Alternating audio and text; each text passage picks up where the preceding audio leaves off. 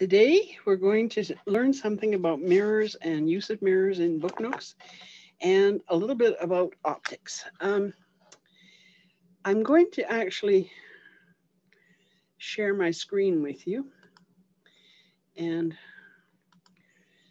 we're going to talk a little bit, first of all, about some science. Now, I know you guys aren't crazy about science, but I like it, so you're stuck with it. Anyway, there's three things that you have to remember when you're using mirrors. One is that when you look straight into a mirror, it only reflects your own face back. We don't want this to happen. Number two is when the light hits the mirror, it reflects away at the same angle that the light hit the mirror. And thirdly, the image in the mirror will appear to be as far behind the mirror as the object it is reflecting in front. Okay, so just to show you some pictures. If you put a piece of mirror at the back of a room box here, or a book nook, if you look straight into it with no barriers, all you're going to see is your own face. And if there's anything that is going to ruin the illusion of a miniature, it's having a huge face at the back of the box looking back at you. So what we need to do is create a barrier. Okay, here's a barrier that I put in. Now, in this case, the mirror is going to reflect whatever it sees on the back side of the barrier. Now, obviously, looking from straight here, you've solved the problem of not reflecting your own face, but at the same time, you can't really see anything. So let's go over to the side of the box. When you look at the mirror, what you actually see is an angle, okay? And you see there's three different lines there just for experiment. Because I'm over here, it's not going to reflect my face directly. If I was right in front of it, it would reflect my face. So if I just moved, it would start reflecting my face. But if you then put in a barrier like that, okay, what you're seeing now is whatever's at the back of the barrier. If you remember earlier, you couldn't see at the back of the barrier. The yellow area there shows what's hidden out of sight behind the barrier. There is no way from this position or any other position for that matter at the front of the book nook that you can see anything in that yellow area. Now, when you change the size of the barrier, you also change what's hidden. So a very little small barrier with a very little small mirror, and you'll notice the mirror and the barrier are the same size. This is to prevent you reflecting your own face if you stand in front of it. You just get a little tiny area that's hidden. If you move the mirror bigger and you move the barrier bigger, then you get a very large area that's hidden. If you angle the barrier, you even have a bigger area of stuff that can be hidden behind it. Now, this is only important if you want a three-dimensional kind of thing, because if you wanted just a picture, let me back up here, okay? Okay, you can just put a picture there. It doesn't matter that you've got a very small space. So you could decorate in here, and all this is a picture. Now, this might be what you do if you wanted to reflect a scene outside, but we'll get to that in a minute. So angling the barrier allows you to hide more stuff behind it at the cost of the loss of space in the front of the box. And you can see again, as you move the angle and move the barrier, and we're always measuring it against that line of sight from your eye at the corner of the box right over to this back corner here. And in fact, I find it very helpful to actually draw that line, draw both lines on the bottom of the box so you can see where your lines of sight are. See, here's another one. Now, you've got a huge hidden area that will be reflected in the mirror. At the same time, you've really got not much area for direct vision at the front.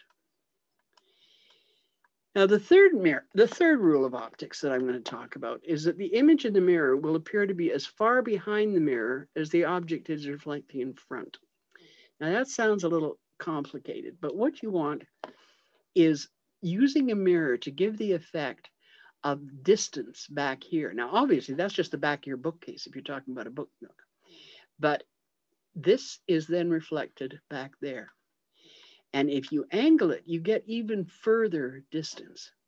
So you can get some very far looking vistas way out the back of the box by just varying the placement of the barrier and the placement of the mirror. Now, do you have to place the mirror flat on the back of the box? No, you don't. But what it's going to do is affect what you can actually see. Now, let's suppose you've got a box shaped like this and you want to see what's in that area there. You'll find that if you put this at a 45-degree angle, all you see is yourself because it is now directly in front of your line of sight. So you've got to have it on a more acute angle. And then from here, you can see right to the back of the box. Now you also see a bunch of other stuff, okay? So depending on where you look at the mirror, you know, you might see all kinds of things, but you will also see to the back of the box. And visually, it will look as if that blue arrow ends up over here where my cursor is. Okay, but you should be very careful when you angle that mirror at the back that it never reflects your face, no matter where you're viewing it from. So the final answer in terms of placement of a mirror, you have 4 variables: the size of the mirror, the angle or placement of the mirror, the size and shape of the barrier, and the angle or placement of the barrier. So what you need to do is a lot of experimenting.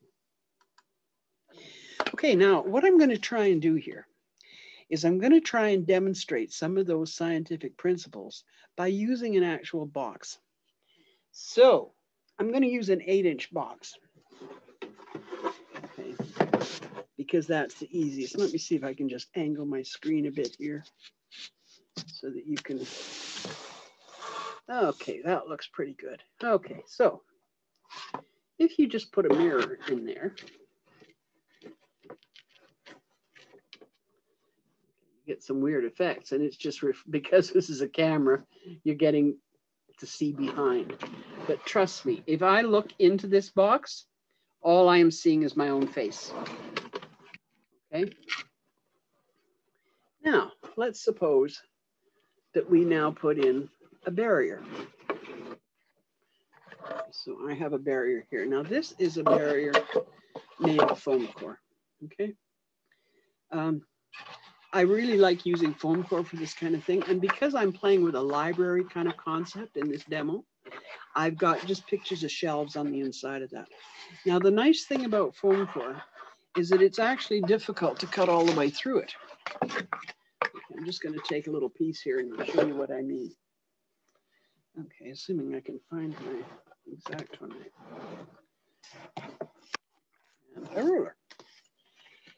Okay, so if you try and cut through this foam core,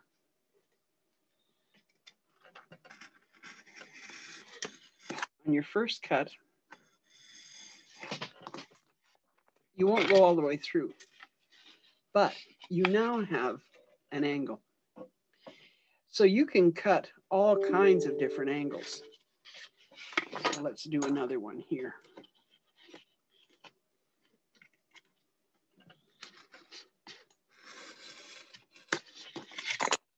Okay.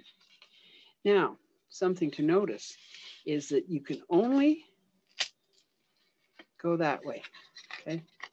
So it always breaks away from the box. So if you wanted, for example, to have another one here,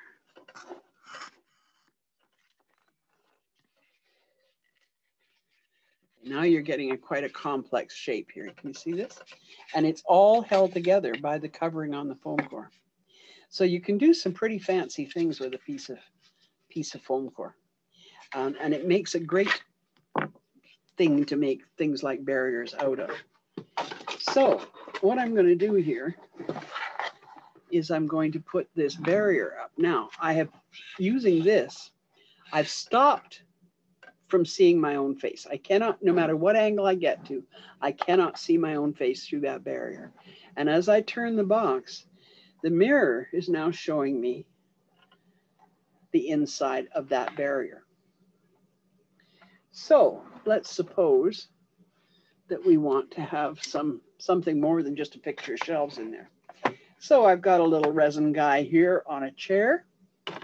I can put him behind the barrier.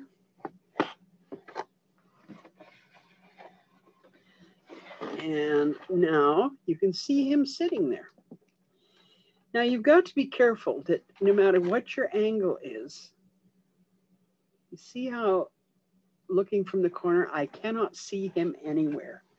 But if I moved him forward a bit, I can still see him through my mirror. But if I start turning, you see, you can just see his knees starting to appear. I'm going to make that even more extreme. Okay, so we've got our barrier. We can't see our face. Turn it around. There's the guy sitting in the corner. Keep turning. And now you can really start to see him. So he's got to be moved back into the area here. Now this particular barrier, okay, is a square barrier, okay, which gives us a space to put some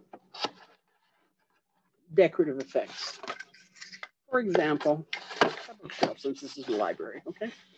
So it gives us some space out the front here to put things. There's another type of barrier that you can use. Another shape of barrier, I should say. And my mirror fell down. Okay, and that is just an angle. Okay. Again, I found a picture of library shelving on the internet. You can see that goes off into the distance. And I can put that in here.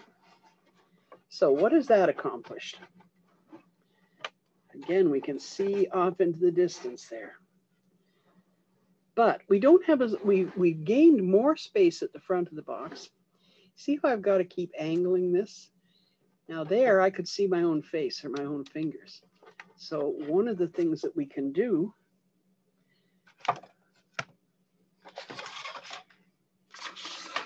is use something else to cover that up, to narrow down the mirror. I'm not going to actually cut the mirror. You could also cut the mirror. But you see now I've given myself quite a bit more extra space at the front of the box, at the cost of losing some space inside. Now I no longer have space for this guy with his big fat legs splayed out. So I would have to use something a bit smaller. And do I have anything a bit smaller around here?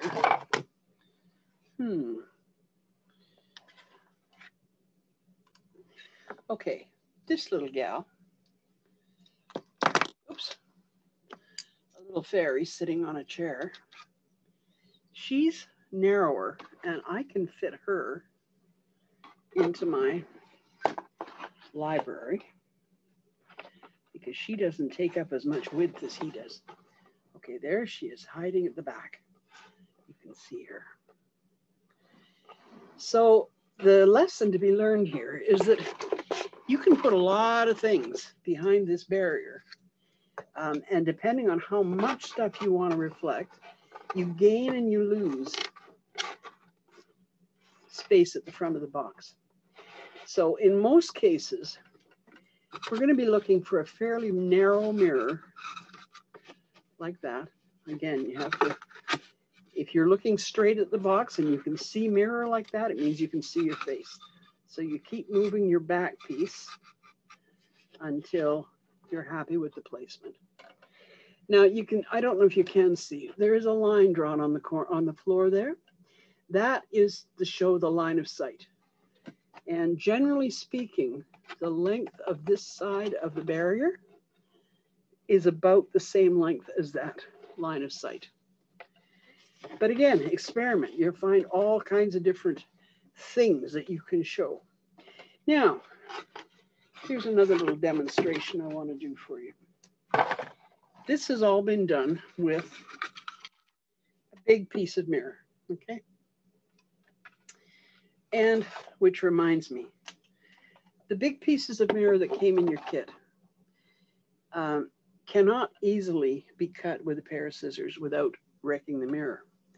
However, they can be cut relatively easily with an X-Acto knife, score it with an X-Acto knife, and then snap it. Okay, so we're not going to use this. Let's suppose we're going to use a door. So we're going to have a door at the back of our box. But behind the door is a mirror, a piece of mirror. So we're going to put that at the back of our box like that. And I just took a piece of foam core and put a picture of it, of a stairway.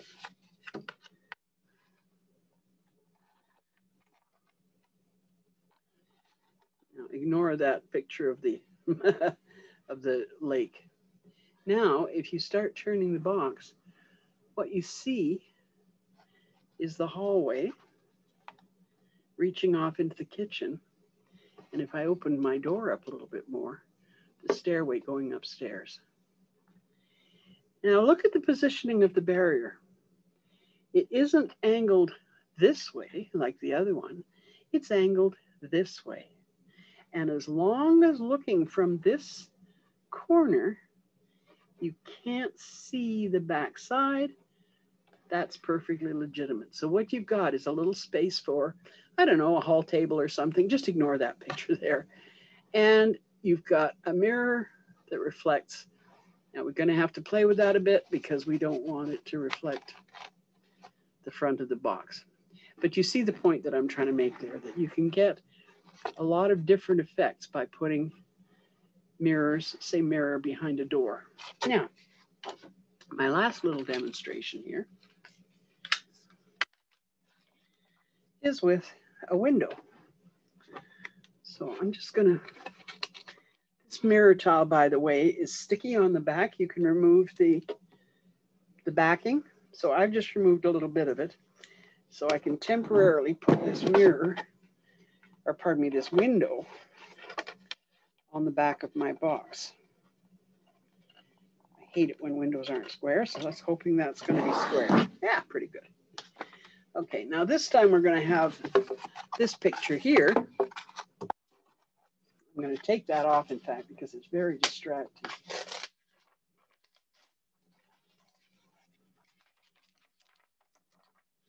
Okay, so now we've got this picture here. Oops, my mirror fell off, my window.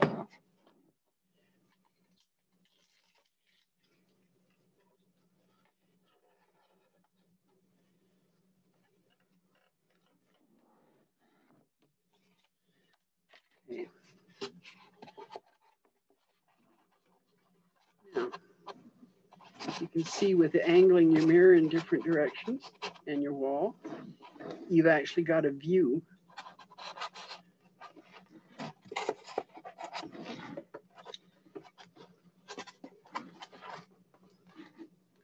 So you've got a view through your mirror. And the interesting thing is that as you change your position, you can see how the picture moves behind the mullions. So it really does look like you're looking out a window at a view. Okay. Okay. Now, the last thing I want to talk about here, I'm just going to set this on one side for a moment because I'll need it again in a minute, is I want to talk a little bit about electrical. Okay, having a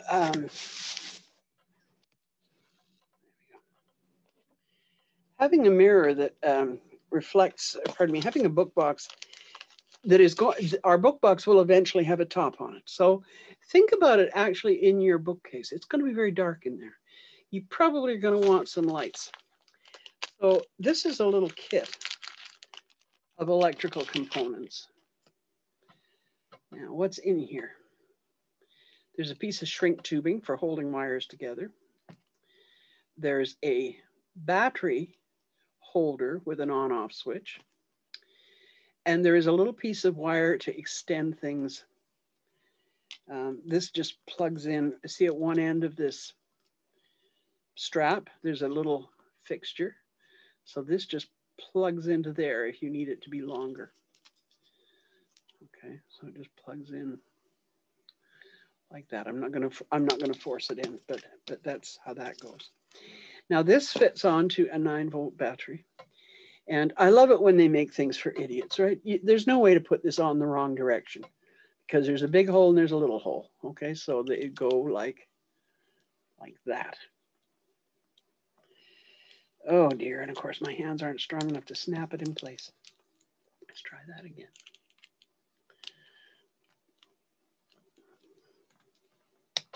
Ah, there we go.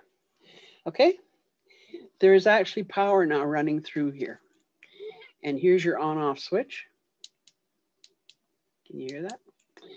That turns the power on and off. Now, when you've got a room box, you don't want, your book Nook, you don't want your battery just kind of hanging there.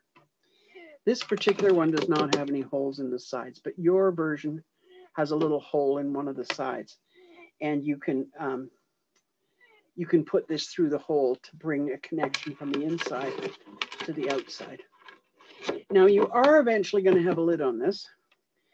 Okay, so you could just rest your battery on top of the lid and have this kind of taped up so you could get the on-off switch from the front. But that would be kind of ugly and you could see it from the front. So you want to hide the battery somehow.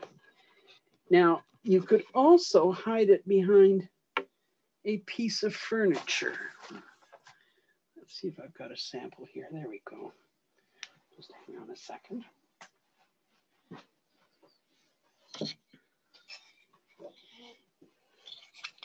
Okay, this is an angled corner cupboard, okay? And the back is empty. So I could easily put my battery in behind here and run the wires out. So running the wires out, the battery is hidden behind. Okay. We could run the on-off switch to the outside of the box so we can get at it, and we could disguise the wires. Now, is that a good idea? Probably not, because every time you have to change your battery, you're going to have to take that cabinet out. And when you take the cabinet out, if you beautifully decorated it with all your gorgeous real books that open, they are going to fall all over the place every time you take it out. So maybe what we should do is consider building a false wall out of a little bit of foam core, like that, okay? That means your battery's hidden. Of course, this would be cut off at this level. You can get at it from the top. Let me turn it around. It easily pulls out, in and out. Okay, and you can bring your wiring here.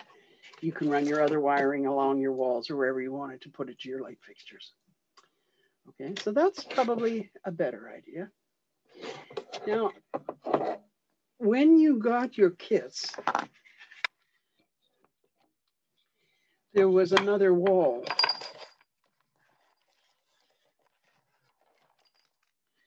Okay, so there was another wall. This is a false wall that is exactly the height of the box. You can put that in place and put a little shelf on it and hide your battery behind that if you want a flat back and don't want any angled corners.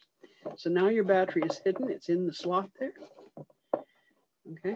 If you choose not to use the false wall, it can be used for just about anything. Now, another thing that you can do, I'm just going to move this to one side for a moment. Do you remember this little piece of foam core that I was playing with to show you how it worked? Okay, I'm going to make 2 more cuts in it. Put that on the floor for a second. Okay.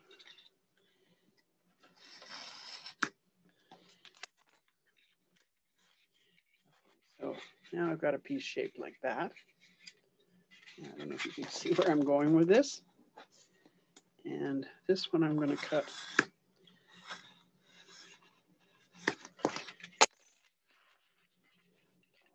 through.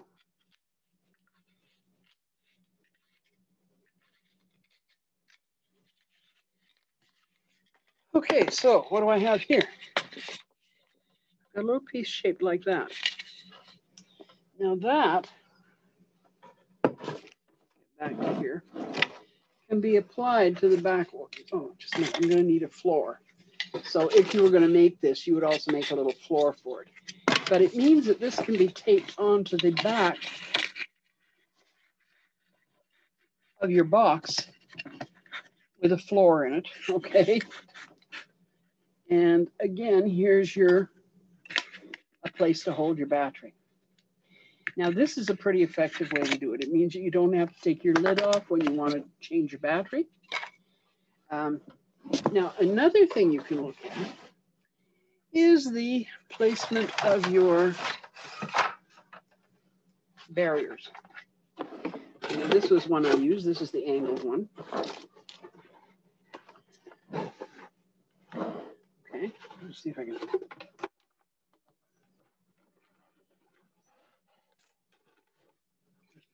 Mirror.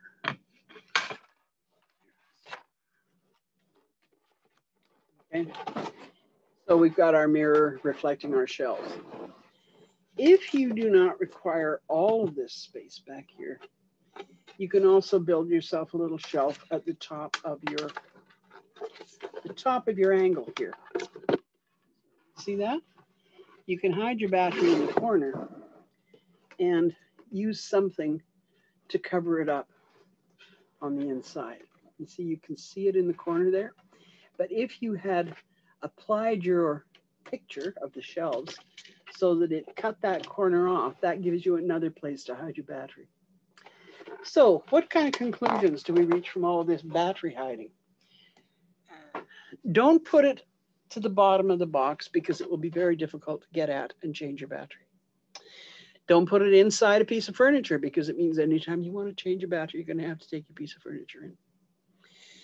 Behind the box, on top of the box, hidden in a little piece like this, which actually could be placed anywhere inside the box if you could hide it up high with your battery inside it. So there's lots of different options. I can't be more specific than I have been today about placement of mirrors and placement of batteries, because every one of you has a different idea as to what your book nook might look like. And in my Diagon Alley, for example, when I finally get around to building it, it is going to have an angled building in the back corner. My battery is going to go behind that angled building. In another one that I am doing, which is a fairy garden, my battery will probably be hidden up high inside a tree, where I'll use the foliage from the tree to hide my little battery container, my little battery sleeve. Okay, so I hope this was instructive and informative. It will be posted on our website, so anytime you need to look at it as you're planning it out, please go and do so. But the only thing I can leave you with is experiment. Play around. Angles make a huge amount of difference. Play with your mirrors, play with your angles, play with your structures until you figured out exactly how you want it to look and what you want to see reflected in that mirror. So, thanks guys, and I hope you enjoyed it.